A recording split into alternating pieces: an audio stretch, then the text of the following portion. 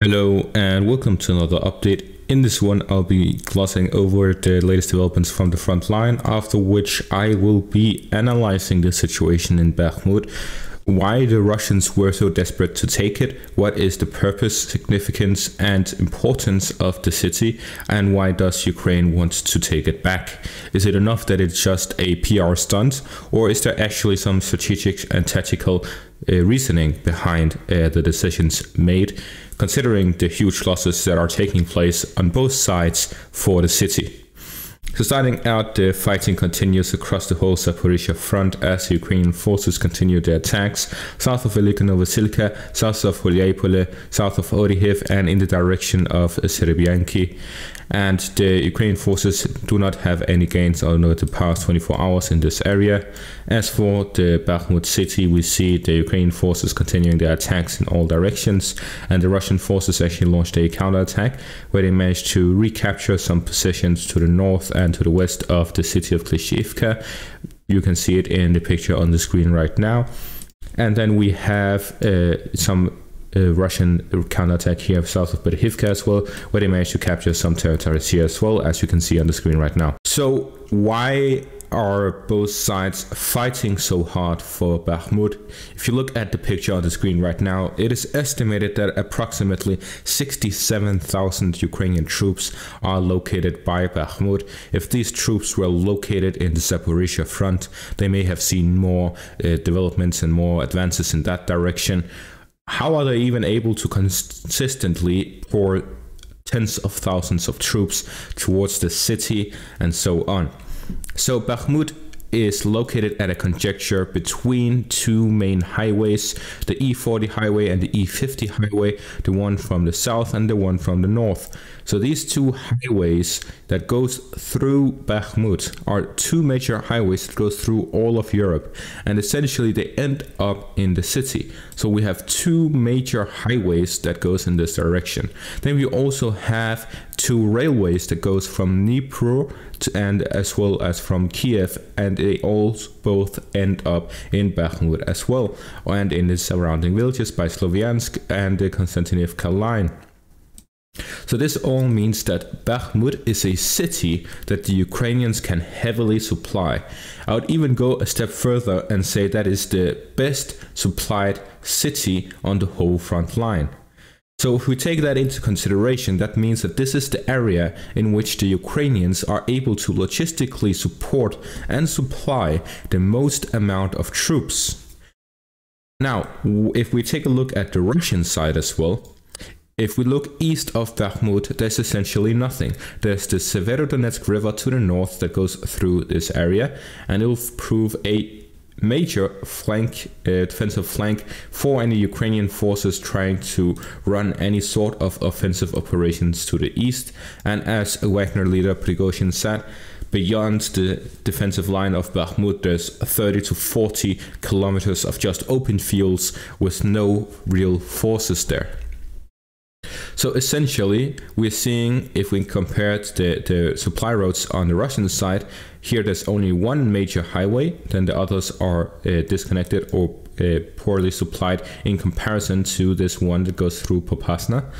And they have no major railways that go through. They have two that they could use if they manage to recapture the lost positions, as well as Siversk, or if they manage to gain a better, larger buffer zone to the south of the city, like essentially capturing Klischiivka. Then they would have one from the south.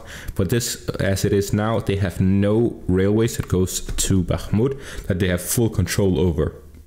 This essentially means the Russians are way less supplied in Bakhmut in comparison to the Ukrainians. And the question I've always been asking is why or what advances are the Russians planning after Bakhmut? When in reality, I should have been thinking, what advances could Ukraine make if they had control of Bakhmut? Because the whole operation around Bakhmut, why is it so important for both sides? It's not because it is important for further Russian incursion, like Zelensky has been saying. He's saying that taking Bakhmut opens the field for many other advances for the Russian forces. That is not the case. Taking Bakhmut declines Ukraine's ability to launch a major offensive by Bakhmut. It is clear to me now that the whole Zaporizhzhia offensive was not the goal of the Ukrainian forces. This was all to subvert the attention from Bakhmut, and their main goal was to actually hold on to the city. I say this because it is clear, especially now that we have seen the offensive going on for over a month, that the Ukrainians are unable to break through all of these 5 lines of defense that the Russian forces have prepared. This is way too much for the Ukrainians to go through, especially with no air superiority and with a firepower disadvantage. In comparison, if they had to launch an offensive to the east of Bakhmut, it would be much more doable, as there's essentially no defensive lines here. They could essentially just go straight east towards Luhansk and fight in the city there. That is how open this area is. They could, of course, have to fight at all of these major villages like Popasna or Klischiivka and all of these areas, but they could essentially make some proper flanks in the south and in the north, especially with the Severodonetsk River in the north, which would allow them to essentially push all the way to Luhansk. Of course, I'm not going to say if it would succeed or not. That is too much speculation.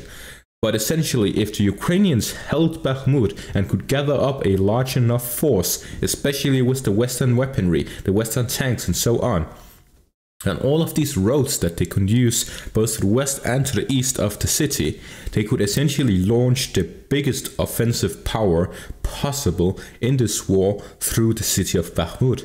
This is why they're fighting so hard to hold on to the city and why they fought so hard to take back the city. That is because the tactical and strategic significance of all of the supplies that can go through Bakhmut is essentially what would allow the Ukrainian forces to launch one major offensive to essentially cut the Russian occupation in two. That it would allow the Ukrainian forces to just ignore all of the, like a continuation of the Kharkiv offensive. If the Ukrainian forces managed to take Luhansk in the south, they could push northwards and essentially take this whole area from Russian control. And that would leave them with only the south, and it would leave them with Donetsk as a frontline city already. The same with Orlivka. They could push down south to Mariupol, which would essentially isolate this whole area and cut off the main bridge between line bridge between Russia and Crimea. It would open for so many more opportunities if the Ukrainian forces had Bakhmut. It would allow them to launch a much better realistic offensive in the Russian direction. And most importantly, they wouldn't have to go through 5 lines of Russian defenses. This is why the Russians sacrificed so much to capture Bakhmut. This is why the Ukrainians kept sending unit after unit, division after division, brigade after brigade, company after company towards the city and try to hold it at all costs. And even after losing it, they launched attack after attack to regain control over the city. Even today, we see them constantly pushing and pushing and pushing towards Klischiivka, towards Berhivka, towards the east of Orehovo-Vasilivka. All of this to regain control over the city and to push the Russians away from it. And if you look at the defensive positions, if you look at Klischiivka, the topography, everything is in favor of the Ukrainians and at a disadvantage for the Russians. So why would they want to take control over it? Even if we take a look at the pictures from the city right now, we can only see utter destruction across the whole city. Like, take a look at this. Where exactly are the Russians expecting to hold defensive positions? As soon as they place them, as soon as they prepare them, it'll be obvious to see where they are. And even if they make defensive positions, it will be completely useless under the rubble of the former city of Bakhmut. There's nothing left standing intact. Everything is destroyed. There's nothing but destruction. So why does the Russians have an interest in holding this city that has no significant importance in and of itself? That is because there is something greater beyond it, something that both sides are aware of, and in my opinion, that is the strategic importance of the supply lines that goes through the city. Why would they need to hold the defensive line here when it is so disadvantageous to the Russian forces?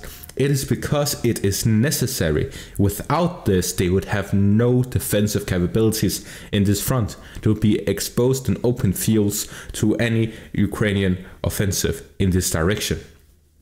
So that is why I believe Bakhmut is of very significant importance to both sides. To the Russian side to prevent any Ukrainian offensive in the area, and to the Ukrainian side to launch a major offensive in this direction. And that is all I have for this video. Thank you all for watching and have a great day.